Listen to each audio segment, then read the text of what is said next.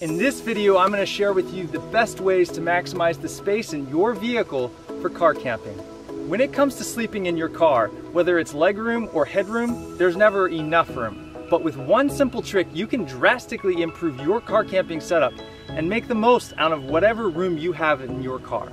I'll be gearing this primarily towards those of you who don't yet have a sleeping setup in your car or who are in the planning stages. However, I'll also be discussing tips for living in your vehicle, so you'll want to stick around regardless your car camping experience. And if you find something helpful today, go ahead and hit that like button. It helps me out a lot and it doesn't cost you anything. Look, when you're sleeping or maybe even living in your SUV, every bit of space is premium. Your car is essentially a tiny home on wheels, so it really helps to plan out all the details in advance.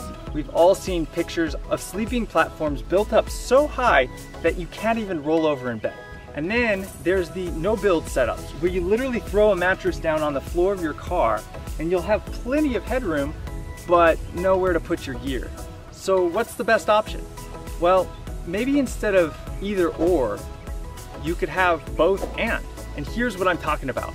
By choosing a sleeping setup that stows completely in the trunk of your car, you're able to free up a ton of space when you're not sleeping. So why is this so great?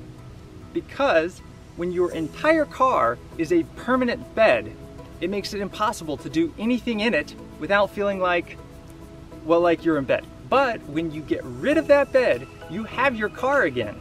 And with it, you reclaim all of that space. Let me put it this way. So many people plan their car camping setups entirely around their bed. But who actually goes car camping in order to sleep? No, you go car camping for the activities you do when you are awake. So rather than put the focus on the bed, why not put the focus on the space you'll have when you're not in bed? Think about all the things you can do now that you have your back seats free. You could store extra gear back there, or maybe watch a movie or read a book before bed. You can take shelter from the rain or escape the bugs. You can stay warm when the sun goes down but you're not quite ready for bed. You can pick up hitchhikers. Or maybe just invite a couple extra buddies. You can make a meal. You can journal or work on your computer. You can hide from society because nobody expects anybody to be in their backseat with their car on. Or you could play a game of cards. The list goes on. This is huge. I can't stress it enough. Having a dedicated seat or row of seats that you can hang out in when you're not sleeping is a game changer. Now at this point you might be thinking, Grant, I've got that space. It's called the driver's seat. The front seats just don't have the space because of the pedals, the steering wheel, the dashboard, and the center console. They just all box you in. Plus, the seat itself is big and bulky, and it's really just designed for long stretches of sitting in one position looking straight ahead. The second row of seats, for comparison, are bench seats or smaller bucket seats. And so in my opinion, they're the perfect little nook to be productive.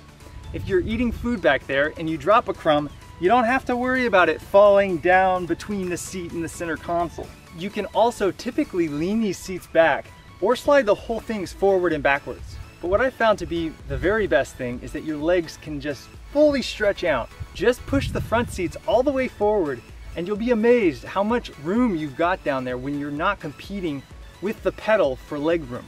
On most cars, the back seats don't split 50-50, they actually split 40-60. And on my car, the 40 split is on the left side. So I like to sit on that side, leaving the 60 side available in case I want to set up my single bed. I also like having access to this center folding armrest so I can put things on. If you still don't think this is a big deal, let me tell you where I'm coming from.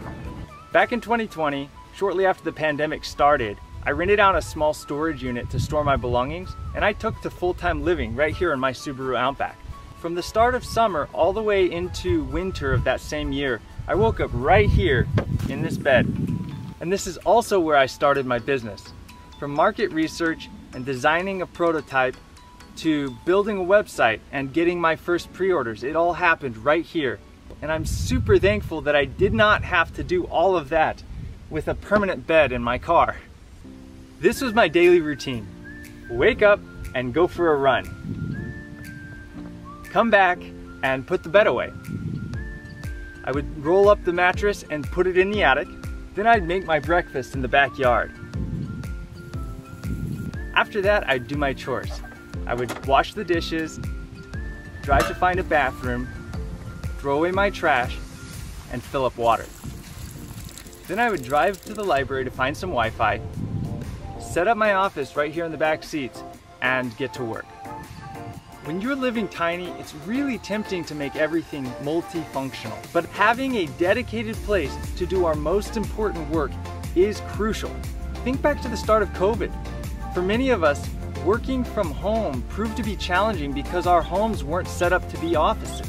The temptations and distractions of home life interfered with job life. And so the same thing applies when thinking about your car build-out. Implementing specific locations in your vehicle for specific tasks will greatly increase the quality of your experiences. For me, it was a complete no-brainer to have a bed that completely stowed away. In fact, that was my #1 criteria for building out my car. You might solve this storage problem by simply purchasing a roof box so that you can declutter your living space. Or for others, it may just be bringing less to start with and optimizing your systems. Whatever your cup of tea, just realize that space is premium when car camping. And all the planning in the world won't work out the kinks in your systems like just getting out there and figuring it out.